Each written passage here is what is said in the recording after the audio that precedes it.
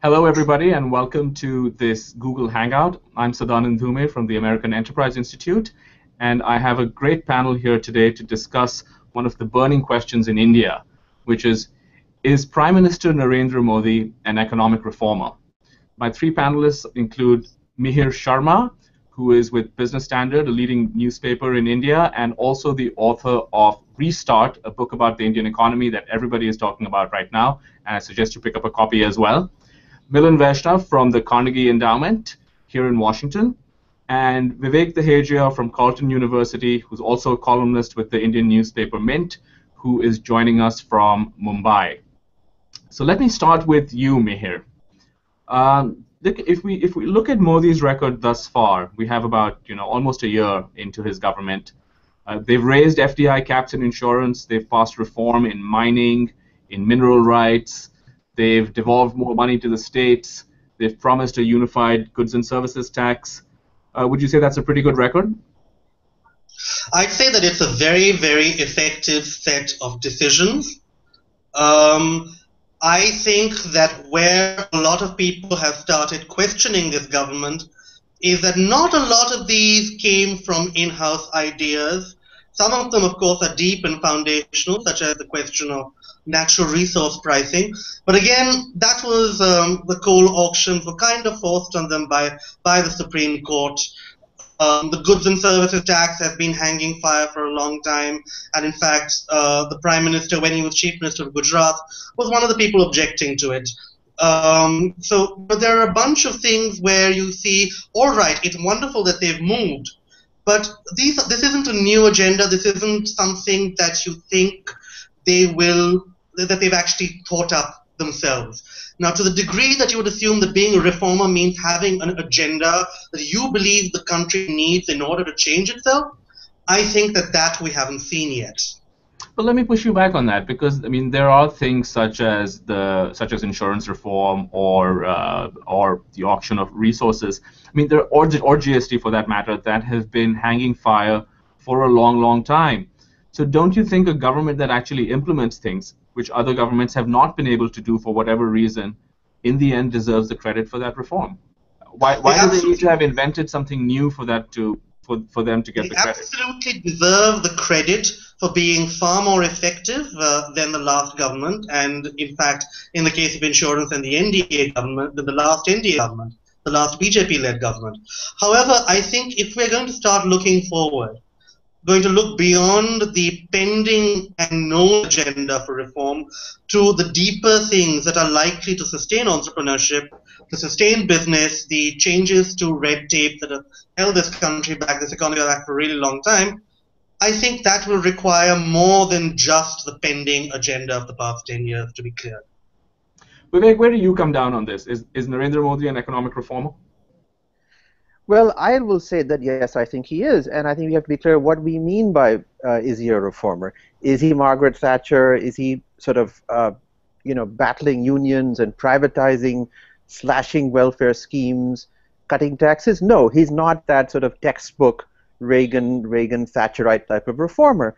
But is he a pragmatic, business-friendly, investor-friendly political leader working as to make regulations work better, as Mihir also said? Reduce red tape and corruption. And in terms of new stuff, there is some new stuff. Bankruptcy law reform, something that really is flying below the radar screen. Now, that is a BJP or NDA government initiative.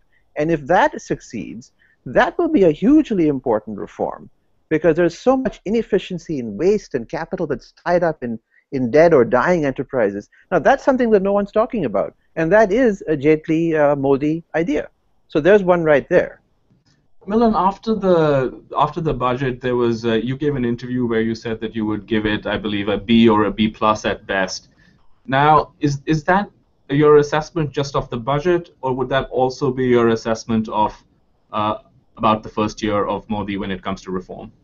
Yeah, I think that's generally how I feel about the first year. I think, at the end of the day, there's not been very much objectionable to what they've done, right? I think if you look at the budget, I think if you look at the reform accomplishments thus far.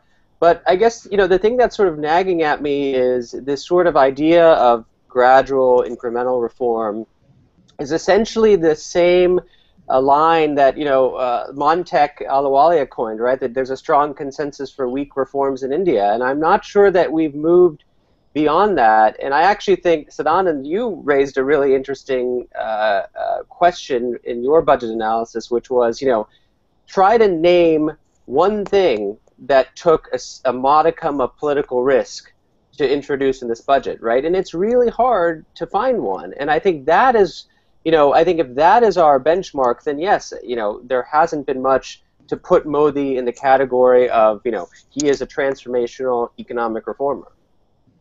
Mihir, what do you make of this idea, this term, creative incrementalism? Is this basically business as usual? I think that they have taken a decision to not expend political capital on a lot of the things that we hoped they would expend political capital on. Now, I think that the jury is out on whether they will whether they will stick with that decision, whether at some point, maybe a year down the line, they will decide that, look, we have 282 seats in the lower house of parliament. It's an unprecedented majority. We're going to try and push through a couple of painful things, maybe for example, the agricultural land market, or agricultural taxation. However, as of right now, I think the Prime Minister has very, very, to a great degree, set a wait and watch agenda. I think he's told people, I don't want to rock the boat excessively. I've taken one big call on the land acquisition bill because that was on the top of a lot of people's wish lists, and I'm not going to go beyond that. I guess that's an interesting question, Vivek. If in the first year you're not going to rock the boat, I guess the question is, will you rock it at all? You see, I would question the premise, Sadanand. I think that this notion that gradualism is an alibi for not doing anything is fundamentally mistaken. And as I've written myself, I think the right template to see or lens through which one sees Modi is not a Thatcher, but a Stephen Harper of Canada, where he's going to be next week, who is, Canada has transformed fundamentally and moved to the right, become much more conservative in economics and other ways in the last 8 or 10 years. But you can't point to a single big, one huge reform that Harper took. So likewise, I think Modi is plugging away bit by bit, and the land bill is a major investment of his capital, of his goodwill. Now, whatever one way thinks of it, I think it's a big improvement over the UPA's flawed bill. Is it perfect? No. But he has certainly, gambled on the land bill as an important reform. Labor, he said, look, let's work on that through the states. And cooperative federalism isn't just a cliche. I mean, again, Canada and the US, when has seen reform happening by different states, trying different things, best practice percolates up. So I think that there's merit in the Modi approach as well. And so that he may not rock the boat, but the boat is moving. Well, let me push you back on this, on the Harper comparison, which is particularly interesting with the Prime Minister headed to Canada. I'm not an expert on Canadian politics, but my sense is that Harper is someone who is viewed as a conviction politician. It's hard to imagine a Stephen Harper, for example, doing something like setting up the Mudra Bank, which sounds to me like, just another, government bank made to target small businesses, which we've seen many of these failed things in the past. We've seen the Modi government really quite reluctant to move on privatization. In fact, slower than the last BJP government under Vajpayee. So would it be fair to say that Harper does seem to have some kind of ideological coherence, and one doesn't see that, or certainly not to the same extent, in this government? Well, I mean, I would partially agree. I think Modi is a pragmatist. I mean, certainly there are things in which he believes, but I do think that there is, if one adds together the smaller and the bigger things he's done, there is a move towards making India more business friendly. I mean, Make in India we haven't talked about, but if that does succeed, and there's a lot of debate about what it actually means, but if India actually can become, if not a global hub, then a bigger player in manufacturing, then a whole lot of reforms have to follow that. I mean, labor, land, infrastructure. So there are many things that Make in India, if in fact the government does push ahead with it, and you can question that if you want, will show a path towards a more business-friendly, and like one can then say, well, is that really a consumer-friendly model? But so I would say no. I think there is a vision of some kind. He's been very slow, careful, pragmatic, and as I think so was Harper, in my view. Milan, where do you come down on that? Yeah, I mean, look, I think he's obviously pragmatic. I think he's very reluctant to take major political risks, and I think, the issue with the gradualist agenda is, I largely agree with Vivek, but even the gradualism sometimes comes across as half-baked, right? So, bringing down public ownership of PSU banks to 52%, I mean, I'm not sure that's a big bang reform. I'm not sure it's that painful, but, the same headlines we saw in September from Jaitley saying he was going to do this, we're now seeing on April 7th, say, yes, we plan to do it, but it hasn't been forthcoming. Even on the competitive federalism front, if you look at a map of India, you see that everything west of Delhi, from Haryana to Goa, is one big piece of BJP real estate, right? And Mihir has made this point. Now, where is the PM using the bully pulpit to say, let's lead by example? And we're not just talking about, a couple of reforms in Rajasthan. Really doing something bold and progressive, saying we are going to set off this process of policy diffusion of learning, and we're going to show that this is workable and can be electorally popular. And these are places where the BJP controls the levers of power. Modi has gotten many of these folks elected. They don't have elections for another, until 2018, 2019. So, but we haven't seen that. So even I think the competitive federalism thing rings a little bit hollow. Mihir, what do you think of that? Well, I think that absolutely the one thing that I had wanted the Prime Minister to stand up and say was that, look, from Gurgaon to Mumbai, I'm creating a liberal BJP special economic zone in some sense, which will have uniform regulations, uniform licenses. I will make that a really, really good place to do business, and then the rest of the country will have to follow suit. I don't think he's shown much interest in that, and I have a theory as to why. Maybe we are being too narrow about our spectrum of possible reformers. Vivek has said Stephen Harper. I view Modi much more as an Asian state capitalism infrastructure builder kind of guy. Not even a Lee Kuan Yew, more a Mahathir almost. Somebody who will control the levers of power, expects a 10-15 year period in which he will transform the country in both socially and in terms of building infrastructure, but not really create the kind of localized entrepreneurial market economy that maybe a lot of us would have liked to see. But the net effect of that, Mihir, would still be prosperity. I mean, Mahathir, for all his flaws, it was successful. The degree to which you think the Mahathir solution would work in a country which is going through a demographic bulge and is much larger, we can disagree about that. It will definitely be transformative in a particular way. Whether it will be enough, I disagree, but I think your mileage may vary. Vivek, why don't you jump in? More Mahathir than Harper? Well, again, I don't think so. I think that's perhaps a negative or an unfair way to see the Make in India campaign. Sure, one can see Modi as trying to engineer a state capitalist approach to manufacturing and employment, but instead the way that I look at it is, look, what we need to have is we've got to fix infrastructure, we've got to fix red tape, fix corruption, and now then let the chips fall where they may. If India might become a hub for services, for agribusiness, something else, and one will unleash entrepreneurial energies if someone can actually get their stuff to the market, if they have 24/7 power and so on, if not being hassled to pay bribes. So all of these things that sound like minor reforms, I think will unleash entrepreneurship, and we don't quite know what shape that will take.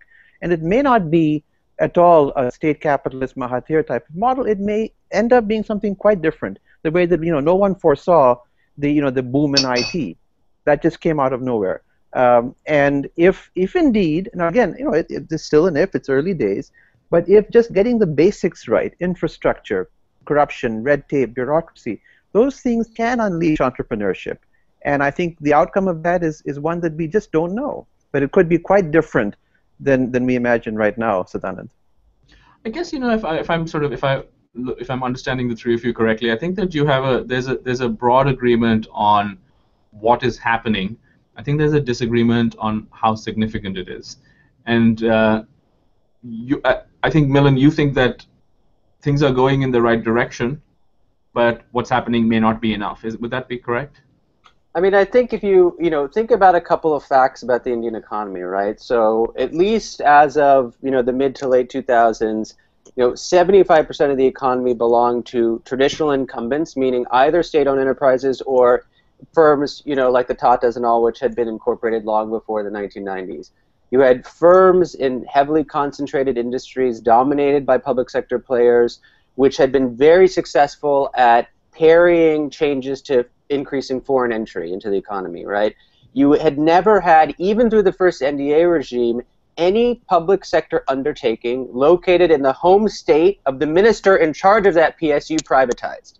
Now, are any of those facts different today, and will they likely be different after a first Modi term? I'm not sure of that answer. And so I sort of think that tells me that things are likely to be more along the lines that we've seen, over the past, 10 or 15 years than different. But they would turn around and say that growth is up. India is going to grow at above 8%. FDI is soaring, about almost 40% up in the last financial year. Foreign FII inflows are up about 400%. Why rock the boat? Would be there, and so they would say that what Arvind Subramanian called creative incrementalism not only adds up, but is sufficient given where India is right now. I mean, I think it depends what your objective is, right? I mean, I could see because of the positive global environment, low oil prices, the other emerging markets not doing particularly well, India anyway coming out of a cyclical downturn, being okay, right? Growing at a reasonable rate for the next few years. But the question is, what is our time horizon? I mean, I thought that what he was after and what the government was after was having a sustained Asia-like takeoff where we see high growth rates for 2 decades plus, right? So it depends what your time horizon is. I have no doubt that investors are going to come in and make a ton of money in the next few years as they have been already. But I'm not sure that should be our benchmark necessarily. Mihir, what's your sense of the benchmark? I can't speak. I'm a little confused, like everybody else is, about the details of the exact growth numbers right now. But the one thing that I will say is that I want to take everyone back to 2004, 2003, 2004. India looks like it's growing a lot. It has seen a big increase in financial flows in. Everyone is extremely optimistic. There's a new government that's coming in that wants to, build enormous amounts of infrastructure in 10 years. That went wrong, not just because it was a bad government, but because the decisions that they took in the good times weren't far-reaching enough. And then when the bad times came, they were struggling. We're on the cusp again in this country of good times. We're on the in that upwardly sloping part of the business cycle. If you don't make your big politically difficult reform at this point, then the lesson of the past 10 years is you A, don't make it, and B, run into trouble because you haven't made it. Well, let me take that to Milan. I mean, I would argue that if you compare this to NDA 1 again, which is widely regarded as a government that did make some reforms, I mean, as I recall, their first 18 months were a disaster. And it's only afterwards that you sort of... So is it true? I mean, I know that, in the West we tend to think that you have to do things, the first 3 months, first 100 days, and so on. And if you don't do things quickly, it normally means you're not going to get to them at all. But is that the record in India, Milan? I think here's the problem, right? Is that the world is very uncertain. I mean, just take the Delhi elections, right? I mean, I've now heard from numerous people, Mihir and Vivek can corroborate or not, that what the finance ministry and Jaitley had been planning with regard to subsidies was far more aggressive than what was contained in the budget. Until the rout in Delhi, and then, of course, looking ahead to Bihar, where the PM and Amit Shah and others intervened to say we cannot go this far this fast because we're already being termed anti-farmer, and we can't. That's a bad thing. And going into Bihar, which is another 8-9 months down the road, we can't be seen as sort of anti-poor, right? So the question is, so Rahm Emanuel has this famous line, right, from the early Obama years of a crisis is a horrible thing to waste, right? And India was basically in a crisis when Modi came over. And the question is, is that window going to be closing? Because there will always be another Bihar down the road. I mean, the remarkable thing is the gap between the Delhi elections and the Bihar elections is probably the longest you're going to get in an Indian electoral cycle, right? I mean, it's a matter of several months. And, so look at oil prices, right? I mean, everything is premised on very optimistic assumptions about where oil prices are going to be. Now, if that changes, what happens to this very precarious fiscal math, right? All of a sudden, that gets totally thrown out of whack. And I'm not sure that, while, of course, people are aware in government that this is an issue, they have a plan B. Vivek, would you like to respond to that? Yes, thanks. I'll do that. My own sense is we would love, as an economist, I would love if they were pushing ahead faster and more aggressively on reforms. And I agree with Mihir that there's a danger of becoming complacent, that times are good, oil is cheap, the current account is under control, inflation is falling, and so on, that this is the time to push ahead. But yet I think part of the problem is everyone has also drawn, I think, the wrong lessons from 2004. That there's still this notion that, somehow if you campaign aggressively on the economy. Now, it's true that Modi won because of the economy, or the sense that the UPA faltered on the economy and corruption and governance more broadly. But the basic political economy of India has not shifted enough, in my view, to the point where someone like a Modi or whoever could shout from the rooftops, like a Thatcher, that look, we are campaigning on the economy, on individual liberty, and so on. We just haven't gotten there. So my wish and my hope is that these small reforms will start to add up, and then people, maybe civil society groups, events like this, will start making the case for the market economy more aggressively, intellectually, sharply than has been made in India. And then that will shift us to a situation where then, yes, Modi or someone else could say, look, let's come out and actually declare ourselves to be a genuinely center-right party where we're committed to a free market, to capitalism, that capitalism is not, anti-poor and anti-farmer. And I think, to be fair, though, to Modi on the land bill, he has been saying those things. But Mihir, isn't your argument kind of, the inverse of that? I mean, the land bill shows that if he really wanted to, he could use his bully pulpit. Absolutely. I thought the land bill thing was very interesting because here was something which is extremely politically risky, where you lay yourself open to all sorts of accusations, fair or unfair is irrelevant, about being pro-company, pro-corporate, and anti-farmer. But, the Prime Minister pushed ahead regardless. He used a state-run radio to make his case. He was aggressive about the opposition's attacks on him, and he continues to want to push it through. So on the places where I think he himself is convinced, he will put political capital at risk. I think what we have to accept is that a lot of what we want him to do, he himself is not convinced of the value of. He does not see it necessarily as being worth expending that political capital on. So there is a battle to be fought, not just for the public at large, but I think also for the soul of Mr. Modi.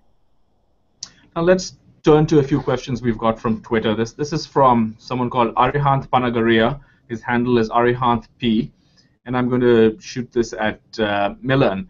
Arihant asks, much has been made out of Modi's success in the area of foreign policy.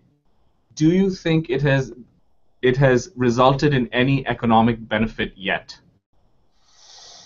I think to the degree his foreign visits, including his visit to Washington, is correlated with sentiment, and I think it is, I think that's been very healthy, right, in terms of sending the right positive vibes about where India is heading, that it's open for business again, that we're going to listen to your concerns and actually take some of these things on board, which is a message that frankly, many companies hadn't been hearing in the final years of the UPA2. And so I do think in terms of, inflows and a decision to look again at India, I think those foreign trips are important. And I think, there is the possibility still out there, just thinking about the U.S.-India relationship, for instance, that there could be some big ticket items, right? So one of the things that's on the anvil is this idea of the United States and India jointly developing an aircraft carrier, right, which is a hugely expensive, long gestation project. My colleague Ashley Tellis has a new paper coming out on this, which is, that could be something which is quite important, and I think there are numerous other things like that. So I think on balance, it's been successful, although the question that, one has to ask is what's the opportunity cost, right? I mean, of all of this world travel, are there things at home he hasn't been doing? And it's a good question. I don't have a great answer. And to wrap up, let's talk about the future. And I'd like each of you to talk about 3 things that you think. Now, in your case, Vivek, you think things are going pretty well. So let's say, in your case, what are the 3 things that you'd like to see over the course of the next year that would make you feel that they're going even better? And in the case of Mihir and Milan, I would phrase that question differently and ask you, what would make you change your minds and think and say decisively that this person really is an economic reformer? But let's start with Vivek. I would say stick to your guns with the land bill, make the case, make the argument that it's not anti-poor and anti-farmer, and get the land bill through. The GST, we've always said it's been hanging fire. That it could be, again, flying below the radar screen, potentially hugely important reform, finally knit India into a single market. And third, I think if looking towards the budget, if we actually now start to see some real fiscal, sort of tightening of the fisc, and actually move down towards the deficit target in a way that's credible, where you aren't sort of left, cutting stuff in the final few months of the fiscal year. So I think fiscal reform, land, and the GST are the 3 things I'm watching for. Sadanand. Mihir, would those 3 do it for you? Would they change your mind? I think GST is going to happen. I think GST would have happened under anybody. It had already developed enough of an institutional aspect behind it. I think that the 3 things that would change my mind are essentially a focus on factor markets. So if he figures out that land isn't just about land acquisition through state power, land is about creating a genuine, flexible market for it. So working on improving the access to title to land, the ability to collateralize land, ending zoning patterns which are very, very restrictive in India, and developing a real market. That's one. The second thing is looking at labor reform. Fine, if you don't want to do it at the center, at least ensuring that all BJP states have a uniform labor law, follow Rajasthan in the method that they've done it, and say that we will allow for flexibility in this Gurgaon to Mumbai manufacturing belt. And third, administrative reform. And I think that this is really the most important thing. It was the first thing that Manmohan Singh wanted to focus on when he became Prime Minister. He did nothing about it. I think that the problems of the Indian government are largely a question of the ineptitude of the Indian state. The mechanisms that the Indian state uses as a regulatory body, as an enabling body, need to be fixed, and there hasn't been any thinking about that yet. If I begin to see thinking of that in the next 6 to 8 months, I'll be a very happy man. Milan? Yeah, I think 3 things I'd put on the list. One is I think he has a golden opportunity to do something on subsidy reform. I think the so-called JAM strategy that was laid out in the economic survey gives him a path. I would like him to be more aggressive and encourage experimentation. There are a bunch of different models that don't all involve going right away to cash and mobile money. There's a huge spectrum. I'd like to see, secondly, to echo Mihir's point on the state stuff, by some estimates, 50% of the value of stalled projects are in NDA-ruled states.